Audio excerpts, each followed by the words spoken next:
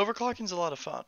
You can push your hardware to the limits, competing with people around the world to see who's best, or you can try and push your computer just that little bit further to maybe take a game from a slideshow to playable. However, before you get into overclocking, you need to have some tools in your toolbox for when something goes wrong and you have to figure out why your computer keeps on crashing. So before we run this, let's make sure we have some applications installed for stress testing. Simply go to the video description and use my link to navigate to FurMark, which you can download right here. Go to launch version 1.32.10 and go ahead and download from the Geeks 3D server. Open it up and click through the installer to install it on your computer.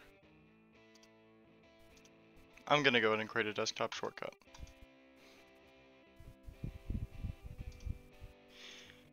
Now go ahead and launch it. Set the resolution to your monitor's native resolution, mine's 1080p. Set it to full screen and start GPU stress test. If you run this for about half an hour and your computer doesn't crash, you should be good. When overclocking, I'd suggest you can do more like 5 minutes, and then if you get a crash, you know you need to dial back the clocks. If you're doing any CPU overclocking, you're going to need a different tool. For that, we can use Prime 95. Once again, go to the description and it'll take you to this link. Go to the Windows 10 64-bit, download it, open it, double click Prime 95, select Extract All, the target file does not really matter, and double click this Prime 95 icon. It'll say Windows protected your PC, but this is just because it's unknown publisher and it's completely fine.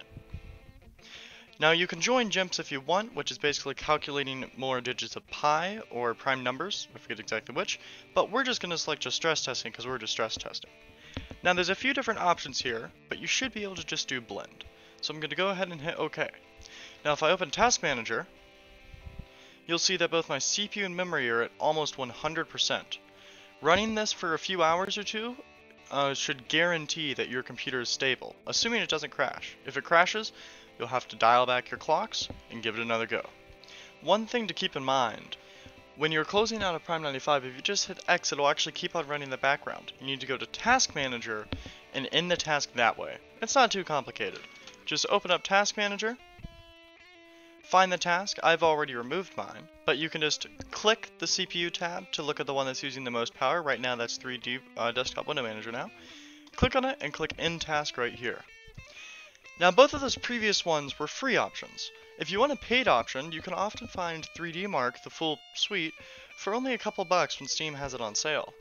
Just go to Stress Tests, select a test that you want. I like running the Time Spy one because that's what I usually use for benchmarking, and click Run Stress Test. This will run for about 20 minutes or so, looping through the same sequence, and if it runs stably, you have a pretty high chance of your computer running fine in games.